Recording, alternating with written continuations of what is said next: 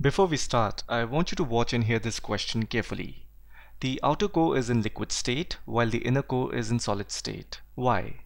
I mean, the inner core is hotter than the outer core, but the inner core is solid and the outer core is a liquid. Why? Why is it like that? Well, this question is part of geophysics. A geophysicist is someone who studies the Earth using gravity, magnetic, electrical, and seismic methods. So going back to the question, we know that Earth's inner core and outer core are both made up of iron-nickel alloy, and that's why the core is also called as the knife layer, where the Ni stands for nickel and Fe stands for iron. And we also know that matter can exist in one of three main states, that is solid, liquid, or gas.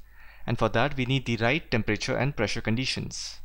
Now if I have to give you an example, solid can be transformed into a gas by the process of sublimation, for example, burning of camphor. Similarly, gas can be converted into solid. A good example for this can be a fire extinguisher, which has been filled with gaseous carbon dioxide, but inside the canister, the high pressure causes this to turn into solid carbon dioxide, which later is released as a white powder when putting out a fire. In both the examples, temperature and pressure played an important role. Therefore, with right temperature and pressure conditions, a matter can exist in solid, liquid, or gas state. Now most materials, including iron and nickel, change from liquid to solid at lower temperatures or high pressures.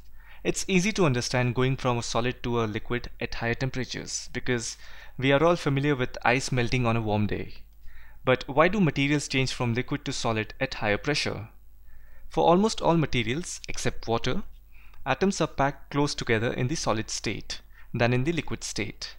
So when you squeeze the atoms together with high pressure, the material changes from liquid to solid. Now when you understand this, now think about this. As you go deeper in the earth, both temperature and pressure increases. Although the inner core is very hot, it is solid because it is experiencing very high pressure. The pressure is so great that the metals are squeezed together to not be a liquid. The pressure in the outer core is not high enough to make it solid. And this is why the outer core is in liquid state while the inner core is in solid state, despite of the fact that the inner core is hotter than the outer core. If you want to see more of such educational content, make sure you're subscribed. By doing so, you'll get an alert when my next video comes. Thanks for watching, and I'll see you in the next one.